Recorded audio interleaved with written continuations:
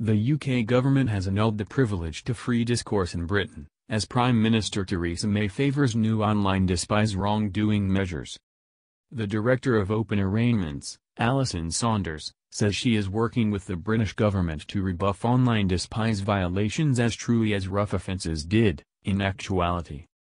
The Guardian reports, Saunders says the crackdown is required in light of the fact that online mishandle can prompt the kind of fanatic despise seen in Charlottesville in the United States a weekend ago, which left one individual dead. Writing in The Guardian, Saunders stated, left unchallenged, even low-level culpable can consequently fuel the sort of risky antagonistic vibe that has been put over our media as of late. That is the reason countering it is a need for the CPS. Regardless of whether yelled in their face in the city, wiped on their divider or tweeted into their family room, the effect of derisive mishandle on a casualty can be similarly destroying. Saunders trusts the new plans will see more arraignments, with longer sentences for those indicted if a jury or judge can be persuaded the wrongdoing was propelled by abhor.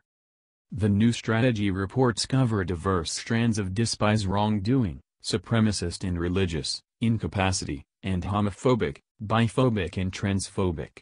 They additionally say that casualties of biphobic despise wrongdoing, when for-swinger individuals, have distinctive needs and encounter as contrasted with those torment hostile to gay and transphobic offenses.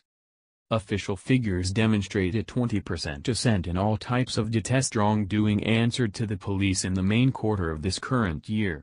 Despise wrongdoing is accepted to be altogether under-revealed.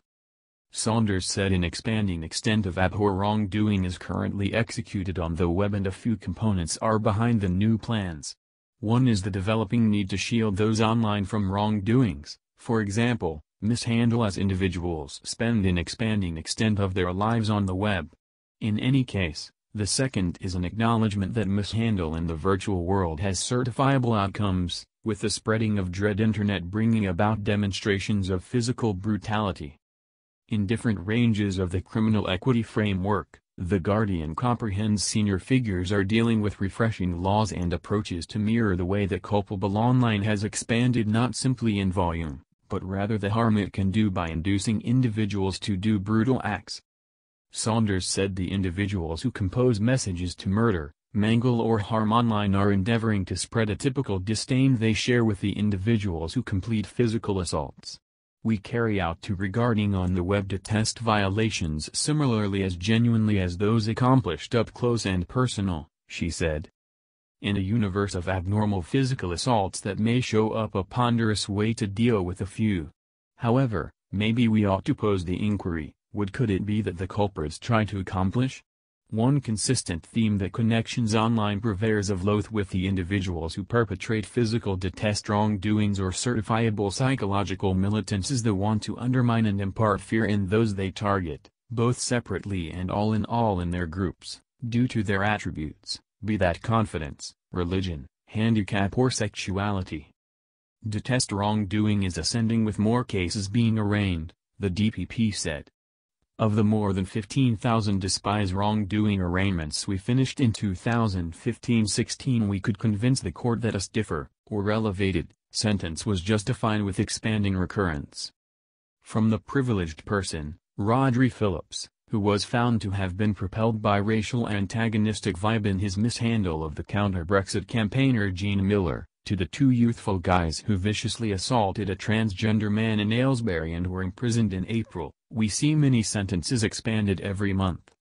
The new plans are inside the DPP's energy to authorize. They don't expect Parliament to pass new enactment and Saunders demanded they don't debilitate the privilege to free discourse. The CPS, which Saunders leads, will offer another and better arrangement to casualties, she said. Regardless of whether you are a gay man fears identity outed in court, a Jewish lady threatened at the possibility of confronting her abuser yet again, or a debilitated individual who questions they will be trusted, our new direction, alongside different arrangements as of now set up, mean you have more help and assurance than any time in recent memory. Police trust the idea of the level-headed discussion around a year ago's choice which saw Britain leave the European Union, had an impact in causing a surge in despise wrongdoing, coordinated for the most part against ethnic minorities.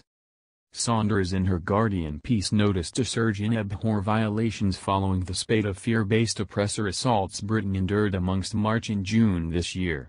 Police insights demonstrated that religiously propelled detest wrongdoings expanded 5 crease in Manchester in the weeks after May's assault, while abhor violations against Muslims tripled in London in the 7-day stretch of that abomination and after that practically multiplied by in the week after London Bridge, she said. The CPS said that in 2015-16 the CPS finished 15,442 detest wrongdoing indictments, the most elevated figure on record, with a conviction rate of 83.2%. A NSPCC representative stated, "Youngsters ought to be as sheltered online as they are disconnected, and this new direction is an imperative stride that will enable specialists to convey guilty parties to equity." Online networking organizations should likewise make quick move to expel abhor discourse and pass suitable proof on to police. In the event that youngsters have been influenced by abhor discourse, they can contact Childline on 08011 or online at childline.org.uk.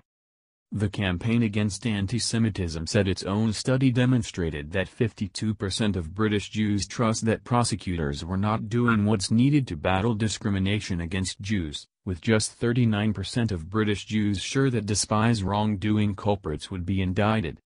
The Crusade's Stephen Silverman stated, "The purpose behind the disappointment of the CPS to arraign discrimination against Jews is by all accounts a matter of self-control, not an absence of appropriate direction. The persevering 3-year ascent in xenophobic wrongdoing has been met by a decline in the effectively low arraignment rate for offenses against Jews and a total absence of straightforwardness by the CPS concerning the way in which it manages racist wrongdoing. Our most recent review of the Jewish people group demonstrates the degree to which it has lost trust in the will of the criminal equity framework to secure it. Unless the CPS changes its position towards violations submitted against Jews, the culprits will be encouraged to keep culpable and Britain's Jewish populace will keep on worrying that it doesn't have a long-haul future in this nation."